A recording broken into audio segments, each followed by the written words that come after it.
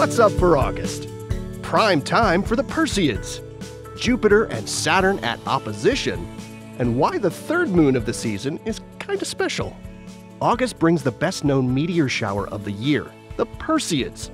This annual meteor shower happens each year as Earth crosses the debris trail of comet Swift-Tuttle. Most of these meteors are grains of dust up to the size of a pea, and they create fabulous shooting stars as they burn up in Earth's atmosphere. Although Perseids can be seen from mid-July through late August, the most likely time to see any meteors is a couple of days on either side of the peak. This year, the peak falls on the night of August 11th and into the pre-dawn hours of August 12th.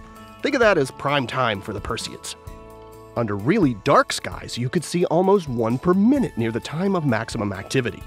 This year's peak night for the Perseids benefits from a moon that sets early in the evening, so it won't interfere with the faint meteors. But before it sets that evening, be sure to check out that gorgeous crescent moon in the west after sunset with brilliant planet Venus. To enjoy the Perseid meteor shower, just find a safe, dark location away from bright city lights.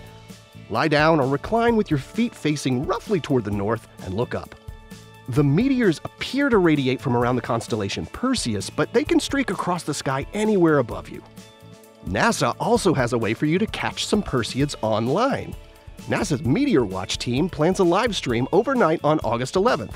Visit the link on screen for more details. August is perhaps the best time this year to enjoy viewing Jupiter and Saturn, as both planets reach opposition this month.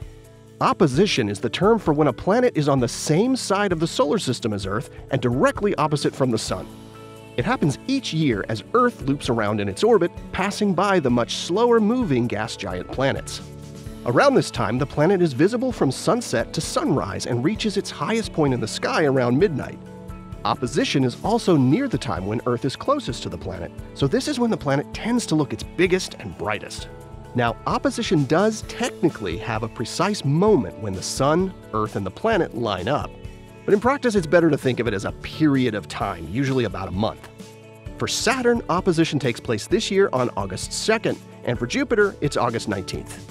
For the latest close-up views and discoveries from Jupiter, follow NASA's Juno mission with NASA's Solar System Exploration website and social media. As you're enjoying Jupiter and Saturn during August, watch as the increasingly full moon slides beneath the pair of planets over several days from the 19th to the 22nd. Plus, the full moon on August 22nd is what's known as a seasonal blue moon, as it's the third full moon out of 4 this season, where normally each season there are only 3. This happens every 2.5 to 3 years, or as they say, once in a blue moon. Here are the phases of the moon for August. You can catch up on all of NASA's missions to explore the solar system and beyond at nasa.gov. I'm Preston Dykes from NASA's Jet Propulsion Laboratory, and that's what's up for this month.